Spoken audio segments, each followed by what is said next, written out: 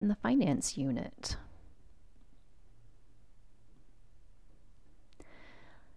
This first graphic comes from Carvana.com. I got to enter the information on the lines.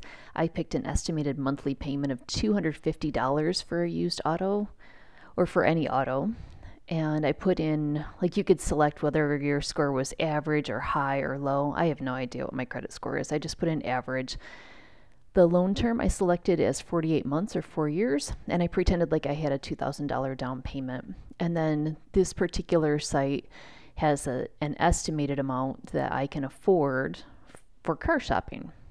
So interesting questions that come from this. I wonder how they come up with this amount. I don't know what interest rate I'll be charged for my loan. That would be something important to know. And I also don't know, how much of a car am I getting for this amount? Car prices right now are kind of wild, so hard to know. But some interesting things to think about. Let's ignore taxes, licensing, and things like that for right now.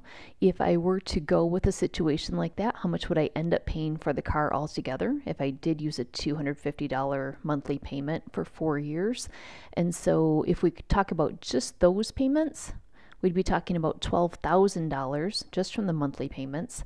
And then the $2,000 down payment added on altogether would give us $14,000. So how much car can I afford versus how much I pay? There's a big gap in there, and that gap is the interest that we end up paying to the lending institution. So let's start with a different scenario. We have this from Craigslist. The price of the used auto is up here in the corner. Sam's planning on purchasing this through a dealer, wants to negotiate a 15% off deal. And so 15% off of $10,600 would be found using the decimal version of 15% and multiplication. The discount ends up being $1,590.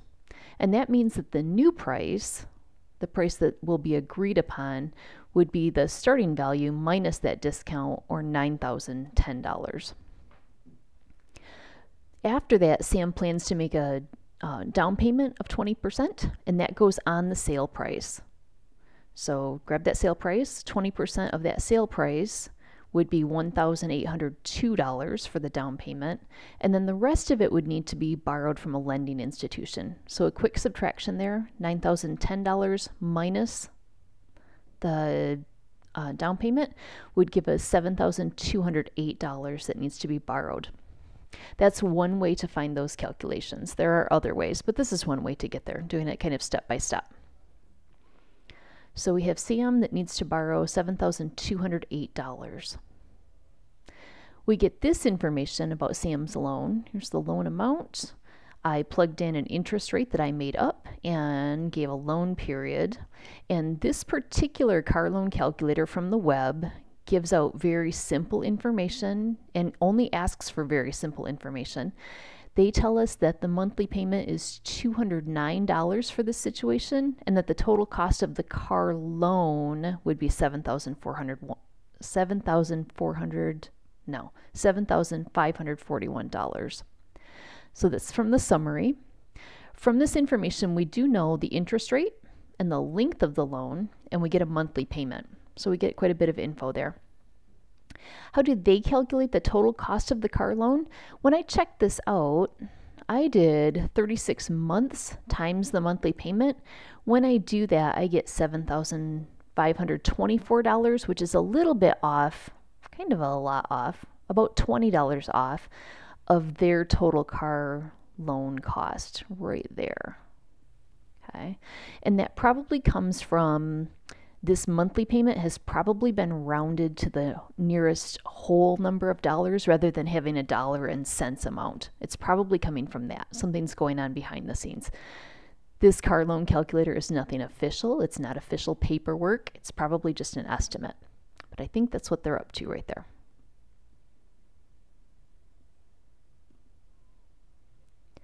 The total that Sam pays for the car comes from adding up the down payment that we already found.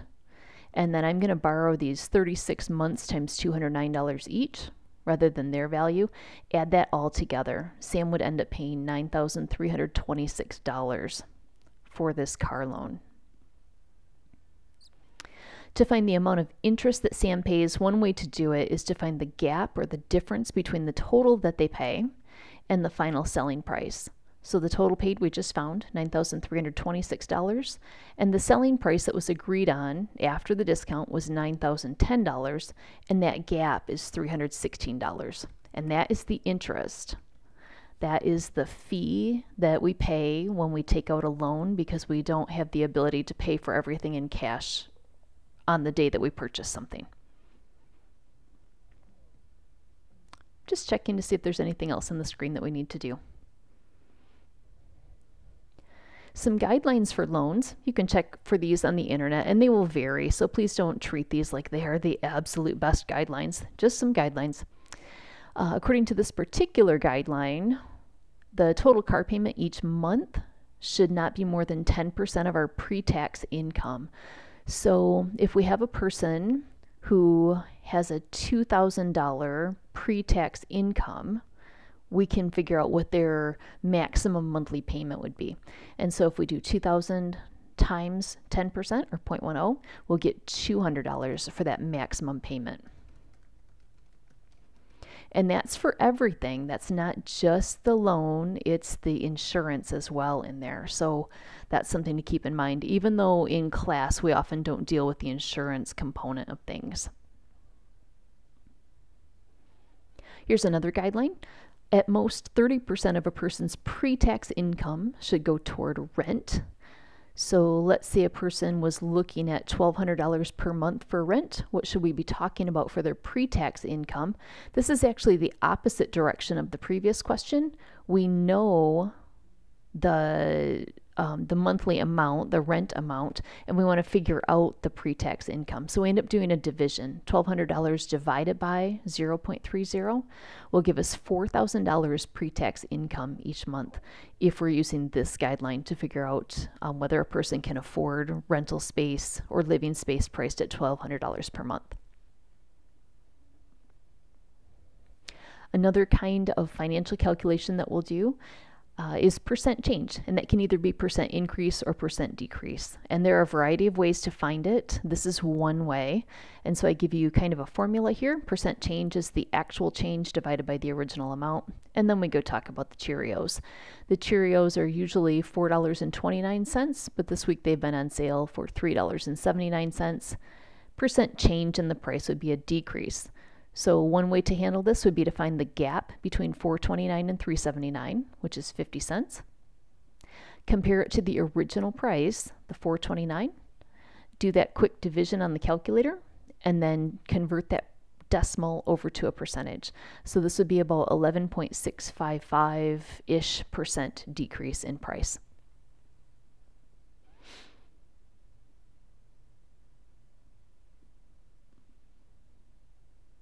Wait. Yeah. There was a moment there where I was kind of looking at that one more time. All right. Another spot where we would want to be fluent with some financial literacy.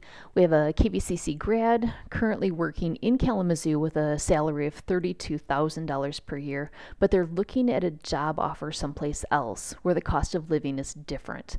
In Boston, the cost of living is 93% higher than in Kalamazoo. When I looked this up maybe a year or so ago.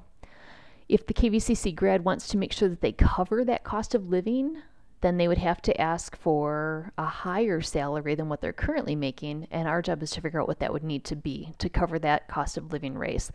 So we need 93% of the 32 grand that they're currently making to give us the amount more they would need each year, and that comes out to be $29,760.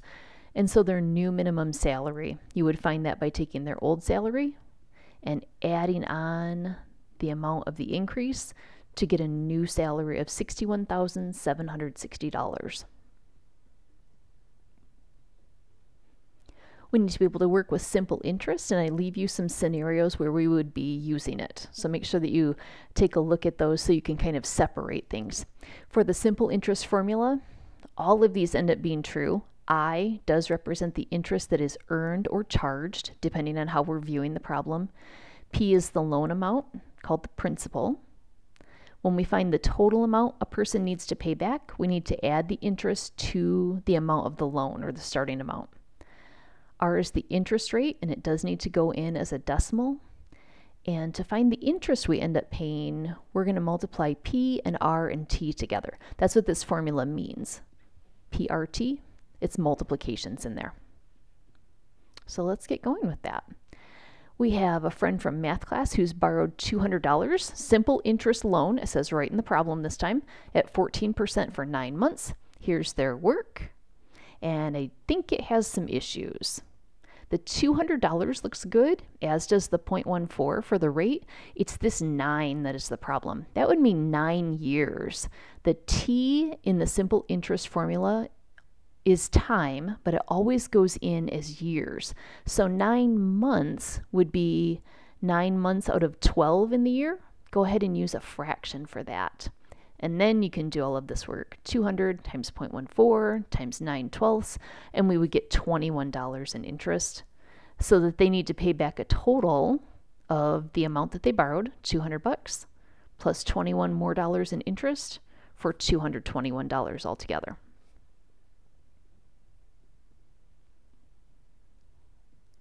Finance charges on credit cards are simple interest on the average daily balance.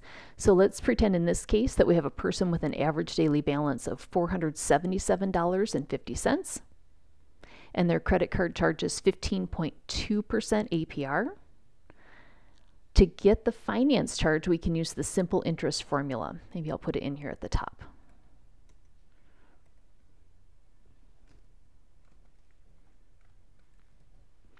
We need that principal times rate times time. In this case, the principal is the average daily balance. The rate is the rate given to us by the credit card company. Put it in as a decimal. And then there's a couple different ways to handle that month of September. One way to do it is to call it 1 month out of 12. And when we do that calculation, we get this long decimal, 6.0483, and it goes on.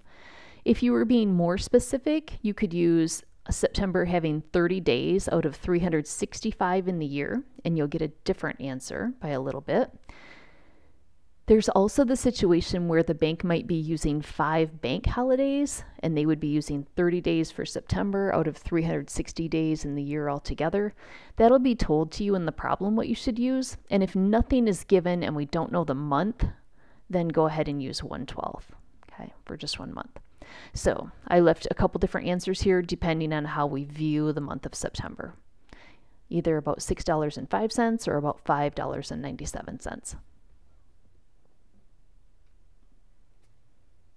Payday loans are simple interest loans.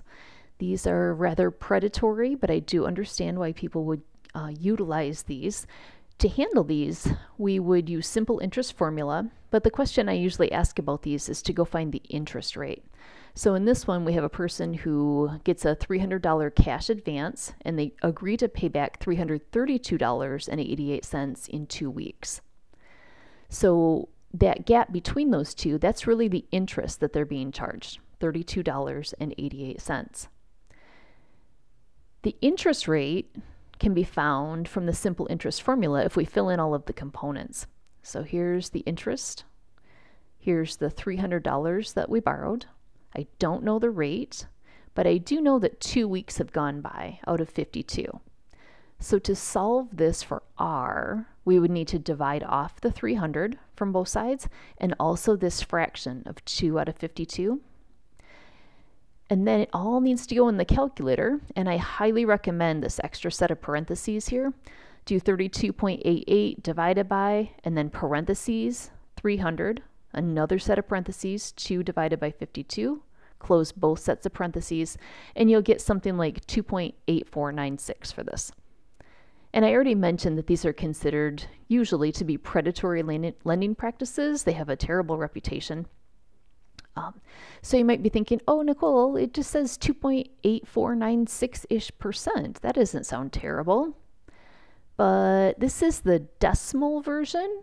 And so to get to the actual rate, the percentage version, we need to move the decimal point 2 places to the right And when we do that, we get 284.96% is the rate that they are charging. And I think that looks far scarier.